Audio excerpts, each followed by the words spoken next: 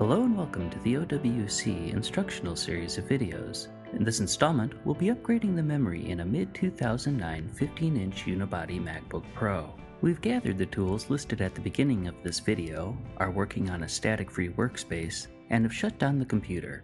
We are now ready to begin.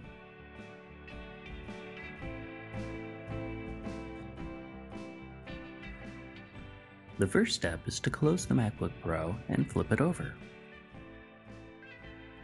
There are a total of 10 screws to remove on the bottom. Use your number 00 Phillips screwdriver to remove them. Starting at the top, remove the 3 screws on the right. These are considerably longer than the other screws.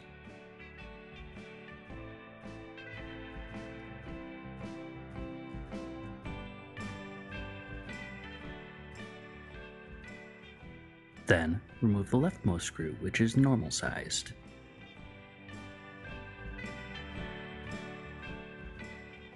Next, remove the 6 screws along the bottom.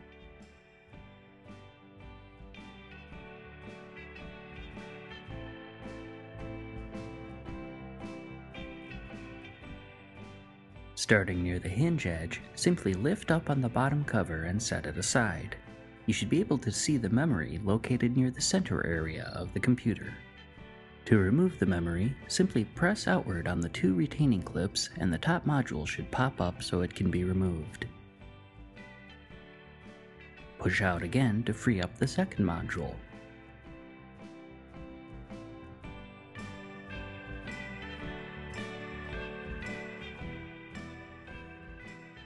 Line up the notch on the new memory module with the pin in the memory slot. Insert the module into the bottom slot at a slight angle. Once it's in, push down on the edge to lock it into place. Then, repeat the process with the top slot. Set the bottom cover into place and press down here to re-engage the snaps that help hold it on. Then, install the 4 screws along the top edge. Don't forget that the 3 screws on the right are the longer ones, while the one on the left is shorter.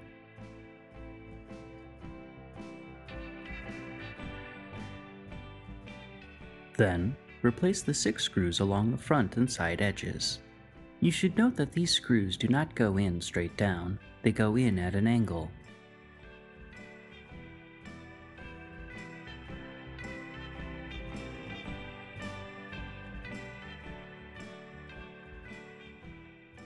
You may now turn your MacBook Pro back over, open it up, and turn it on.